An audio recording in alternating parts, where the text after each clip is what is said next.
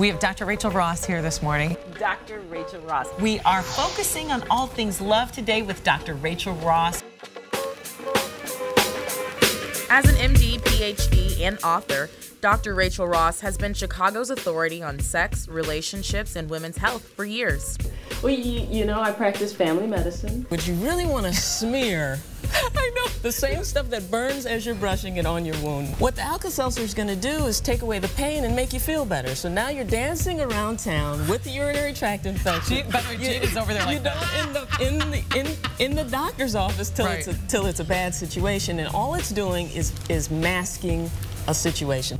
Actually, sexology and family medicine really go hand in hand because it's about families. Sexology is like the study of sex and everything that goes with it. So kind of like the who's, the whys, the hows of sex. She knows Americans everywhere need the information, and she's here to deliver it. Women forget that, you know, our bodies are kind of designed similarly. So some of the same areas that turn you on will actually turn your guy on.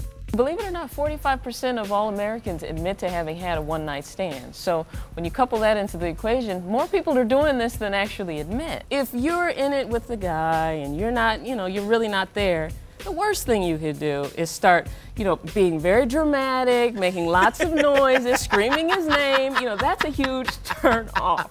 And that's a turn off for anyone. First thing about being healthy is you have to be comfortable with it. You know, like if there's something that you're doing sexually that just doesn't feel right or something about it doesn't make you feel good on the inside, it's not healthy.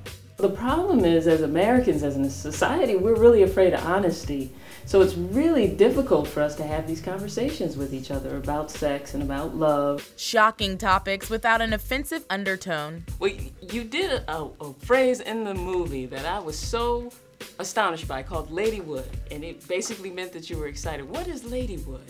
Now, I think you as a doctor can break down the physical things that happen to a person's body when they get that.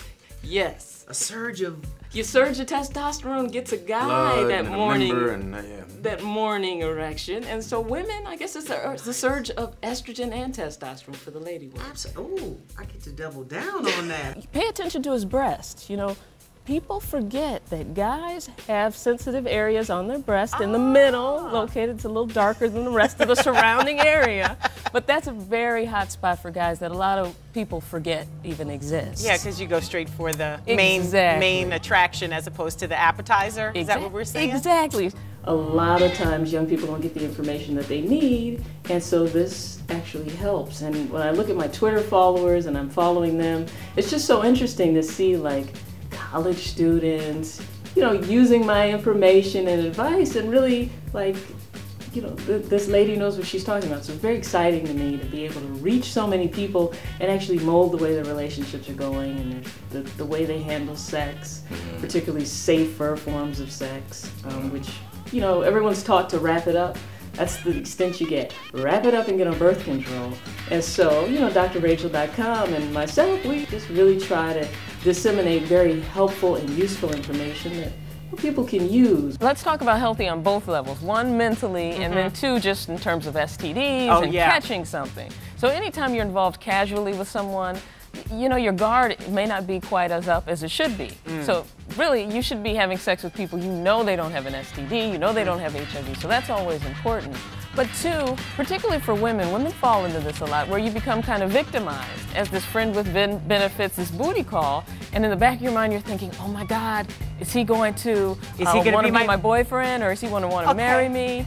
Love, health, and relationship information delivered to you the way you want to see and hear it. Get ready for Dr. Rachael.